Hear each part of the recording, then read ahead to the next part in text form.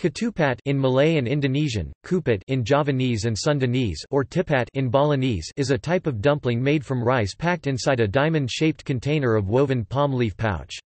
It is commonly found in Brunei, Singapore, Malaysia, Indonesia and Philippines where it is known by the name payoso in Maranao, Iranan and Maguindanaan, tamu in Tausug, bugnoy in Hiligaynon, puso in Cebuano and patupat in Kapampangan, Pangasinan and Ilocano. It is commonly described as packed rice, although there are other types of similar packed rices such as lontong and bakchang. Ketupat is cut open, its skin woven palm leaf being removed, the inner rice cake is cut in pieces, and served as staple food, as the replacement of plain steamed rice.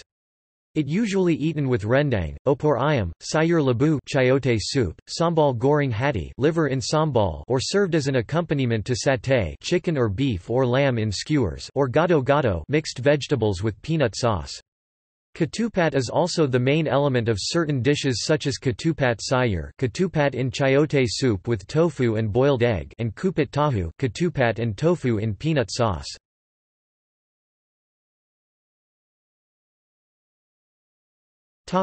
History. The use of woven young palm leaves fronds as a pouch to cook food is widespread in maritime Southeast Asia, from Indonesia and Malaysia, to the Philippines. Ketupat is made from rice that has been wrapped in a woven palm leaf pouch and boiled. As the rice cooks, the grains expand to fill the pouch and the rice becomes compressed. This method of cooking gives the ketupat its characteristic form and texture of a rice dumpling. Local stories passed down through the generations have attributed the creation of this style of rice preparation to the seafarers' need to keep cooked rice from spoiling during long sea voyages. The cocoa leaves used in wrapping the rice are always shaped into a triangular or diamond form and stored hanging in bunches in the open air.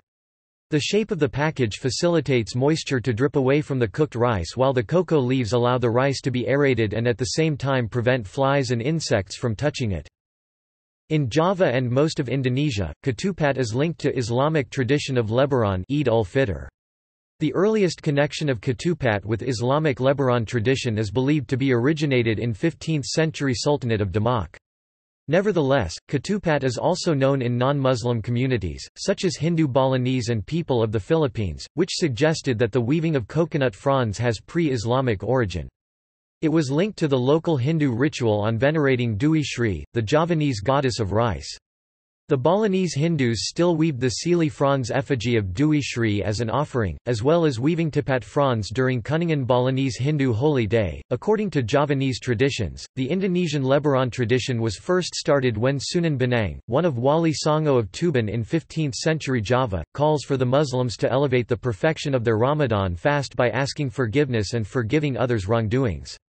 The tradition on preparing and consuming ketupat or kupat in Javanese language during Lebaran is believed to be introduced by Raden Mas Sahid or Sunan Kalijaga, one of Wali Songo 9 Muslim saints that spread Islam in Java. Sunan Kalijaga introduced the Lebaran ketupat ritual on 8 Shawwal, a week after Eid ul-Fitr and a day after a 6-day Shawwal fast. It is believed that it contains appropriate symbolism. Kupat means naku lipat or admitting one's mistakes in Javanese language, in accordance to asking for forgiveness tradition during Lebaran. The crossed weaving of palm leaves symbolizes mistakes and sins committed by human beings, and the inner whitish rice cake symbolize purity and deliverance from sins after observing Ramadan fast, prayer and rituals. Other than Java, the tradition on consuming ketupat during Eid ul-Fitr can be found throughout Indonesia, from Sumatra, Kalimantan, Sulawesi, Nusa Tenggara.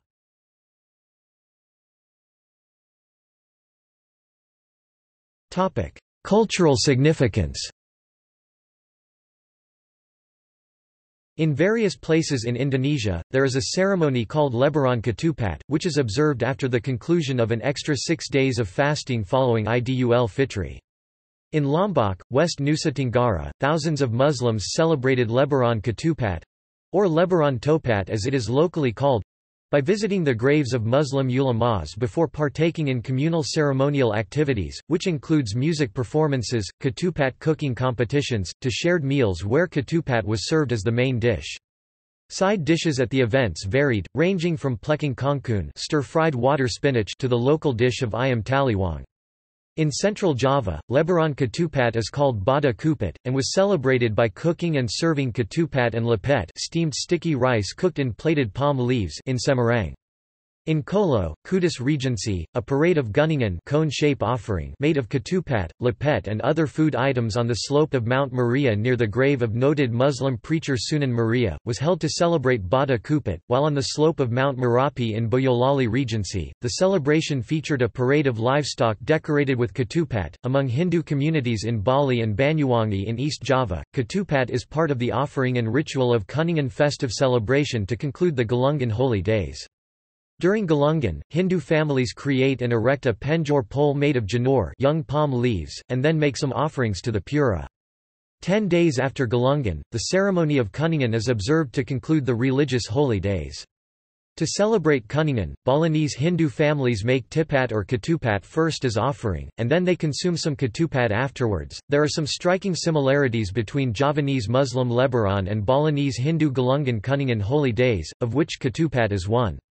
For example, the families pay a visit to the grave of their family or ancestors prior of observing the holy day, and they consume ketupat to conclude the religious festival.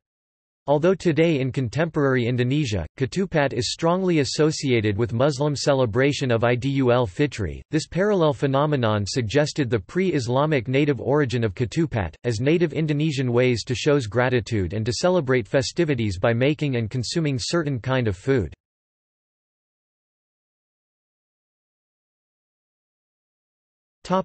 Varieties. There are many varieties of ketupat, with two of the more common ones being ketupat nasi and ketupat pulut. Ketupat nasi is made from white rice and is wrapped in a square shape with coconut palm leaves, while ketupat pulut is made from glutinous rice, is usually wrapped in a triangular shape using the leaves of the fan palm lakwala. Ketupat pulut is also called ketupat don palas in Malaysia. Ketupat is also traditionally served by Indonesian and Malays at open houses on festive occasions such as Lebaran or Idul Fitri, Hari Raya Aidilfitri. During Idul Fitri in Indonesia, ketupat is often served with either opor ayam, chicken in coconut milk, chicken or beef curry, rendang, sambal goreng ati, spicy beef liver, krecek, buffalo or beef skin dish, or sayur labu siam, chayote soup. Ketupat or lontong is also used as the replacement of plain steamed rice in gado-gado, karadik, or pasel. Among the Moro Muslim Filipino groups dominating the Sulu archipelago and southwestern Mindanao of the Philippines, ketupat, known as payoso or tamu, is served with an array of dishes including tiula itim, rendang, ginatang manik, pianggong, kulma and sati. It is served during special occasions such as Hari Raya Idul Fitr, Hari Raya Idul Adha and weddings. Among Christian Filipinos in Visayas and Luzon, puso, as ketupat is locally known, is also traditionally used as a paban or a packed lunch, traditionally brought by workers, served with any selection of stews. Puso is also widely eaten in the side streets of Cebu with pork or chicken skewers and other grilled selections. In the Hiligaynon-speaking regions, it is known as bugnoy.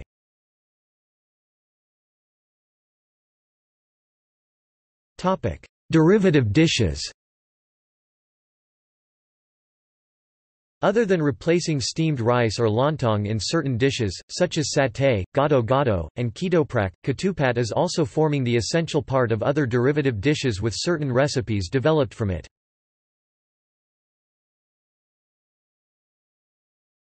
Ketupat sayur.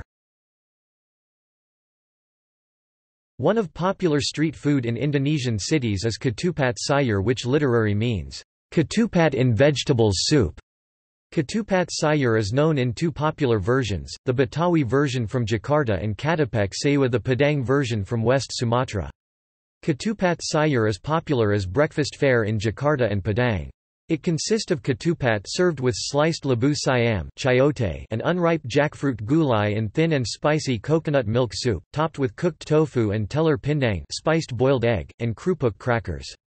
If lontong was used in the identical recipe, it is called lontong sayur instead.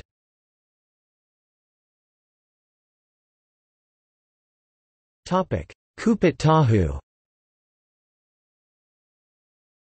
Ketupat also used as main ingredient in Sundanese and Javanese dish Kupat tahu, which is ketupat, tahu goreng fried tofu, and bean sprout served in peanut sauce topped with crispy kerupuk crackers. Popular variants of Kupat tahu includes Kupat tahu Kuningan from Kuningan Regency in West Java, Kupat tahu Magalang from Magalang Regency, Central Java, and Kupat tahu Jempol from Surabaya, East Java. Its Balinese version is called tipat kantok, which is sliced ketupat, vegetables, bean sprout, cucumber, and fried tofu mixed in peanut sauce which is made from ground fried peanuts, garlic, chili pepper, salt and tauco fermented soy paste.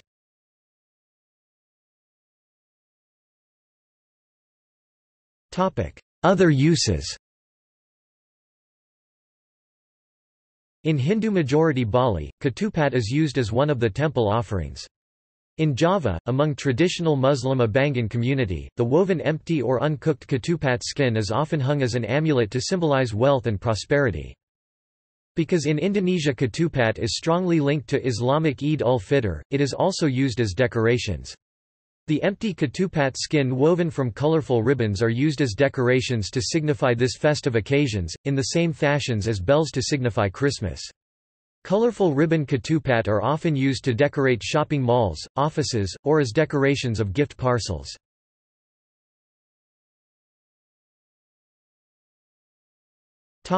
Similar dishes. In Cambodia, a similar dish of pounded sticky rice wrapped in a pentagonal woven palm leaves is called katam, in Khmer. It is a non-traditional variant of num kom which uses banana leaves instead of palm. In Indonesia, similar dish of compressed rice in leaf container includes lepet, lontong, lemper, arem and bakang.